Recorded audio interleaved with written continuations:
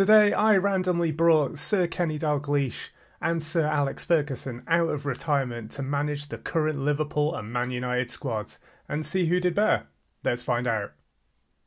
So here is the league table. Liverpool are champions. They came first with 90 points. Sir Kenny Dalglish won the Premier League with Liverpool, whereas Sir Alex Ferguson didn't even make it to Champions League. He got Europa League in 5th place.